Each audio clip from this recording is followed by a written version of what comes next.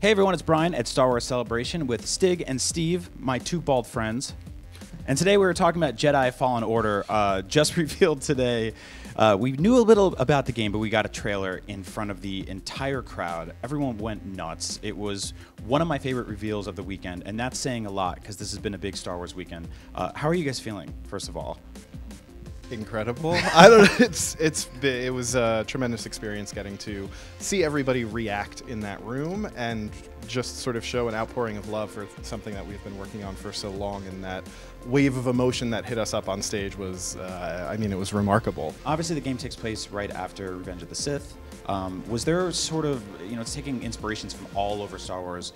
We heard references to the comics, there's some Rebel stuff, obviously Palpatine's voice is in there. Was there a single piece of sort of Star Wars, across Star Wars, that inspired this game the most?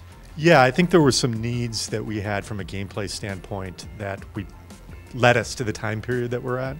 And obviously one of them is being a Jedi with Force powers and everything, but also this idea of like up against it all.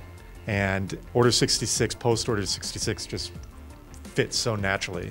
And it didn't really take us that long to arrive there. No, we got there pretty quickly, actually. Yeah, that's awesome. I think it's just like a really intense sort of provocative setting for a character like that to sort of live in hiding.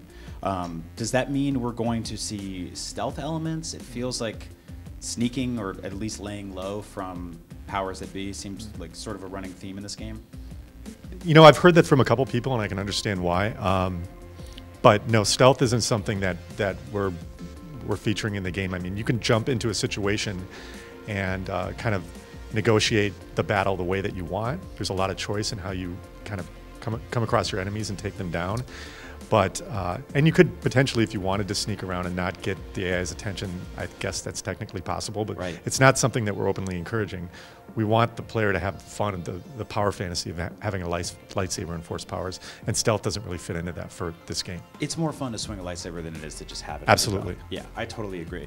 The Respawn to me is like sort of for the longest time was a sort of name that was synonymous with Titanfall. And when I think Titanfall, I think giant things that you can get into and ride around. And when I think Star Wars and I connect those dots, I think ATST chicken walkers, I think, ATVPs, I think maybe Rancors. Like, there are large beast-shaped things in Star Wars.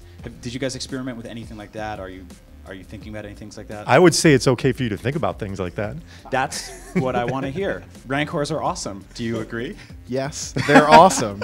Rancors are great. So was this the vision from the jump to make a story-driven, single-player Star Wars game? Did it ever sort of ebb and flow to be anything else?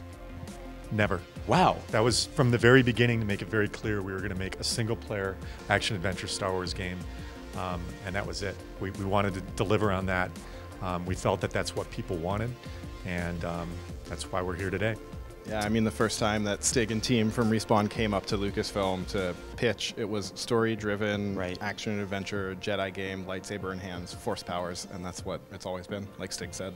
Yeah, and to add that too, I mean, I came to Respawn, and that wasn't in my background, wasn't multiplayer or live services or anything like that. So the team that we built, this is what they're designed to do, is make a single-player game. Now, designing a single-player, story-driven game, I imagine you're figuring out how to funnel the player from area to area and beat to beat. How does that sort of decide the width and the size of the environments that you're putting players in?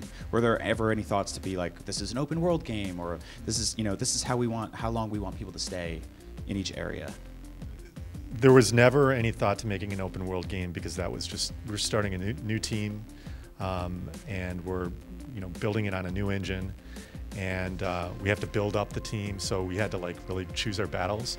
But with that being said, the game is very large. I wouldn't say it's linear. I certainly wouldn't say it's open world. It's relevant for the types of games that we've been seeing for the last several years. But a lot of it was just based on what's practical and what can this team really deliver on, and not try to overpromise and not try to be too ambitious to make sure that we can hit something with really high quality. Cool. I hope we get to see more at E3? Question mark? Yeah. Yes, We will, for definitely. Yes. Awesome. Great to hear. Jedi Fallen Order completely made my day, and I can't wait until November 15th so I can play it, maybe earlier at E3. But until then, for all things Star Wars and video games in general, you're already in the right place, IGN, and thank you guys so much, and congrats on today. Yeah, thanks for having us. Of course. Thank you.